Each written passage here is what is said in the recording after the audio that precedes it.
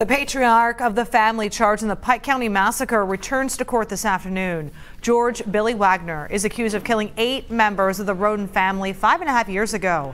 Today, his attorney delayed arguments on whether to get rid of some evidence from trial, including ballistics and shoe prints.